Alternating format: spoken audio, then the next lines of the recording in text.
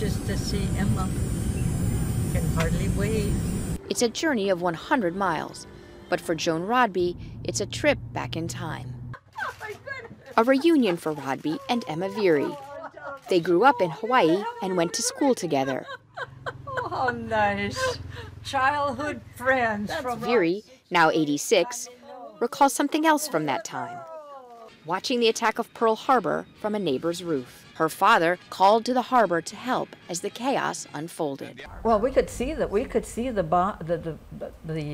airplanes flying and bombing, you know. And the black smoke. And the black smoke, yeah, and the fires. Those tense days immortalized in a class photo.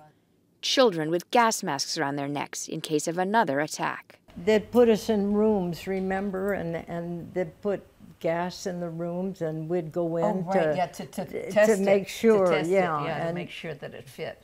So that's Emma Veary. And Joan Martin. Yeah, and you don't remember any of your other classmates? 2,500 miles away, in southern Oregon, Florence Cito has the same photo, but not all the same memories.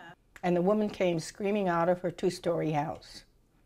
And her exact sentence was, "The Japs are burning, bombing Pearl Harbor." Cito lived in Honolulu with her Japanese parents, and after the bombing, a different fear set in: internment camps. When her father was falsely accused by white neighbors of hoarding canned goods, business acquaintances stepped in. So the military did not come and take him away. He was very lucky. If those Caucasian businessmen had not spoken to vouch for my father, I guess we would have all been taken to the internment camps.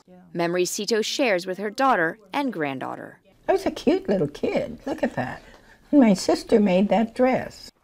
I had to sit there and take it till they're all done.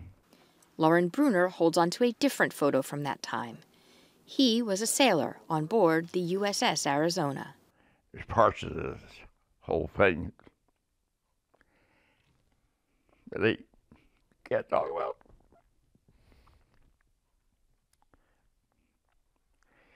If I do talk about it, I cannot sleep. The 32,000-ton Arizona again.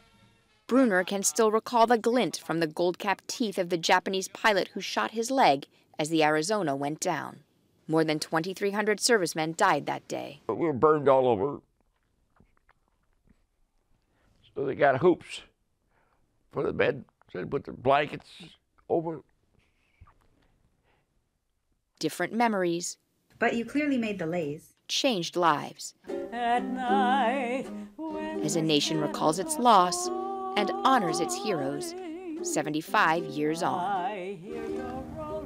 Gillian Flackis, Associated Press.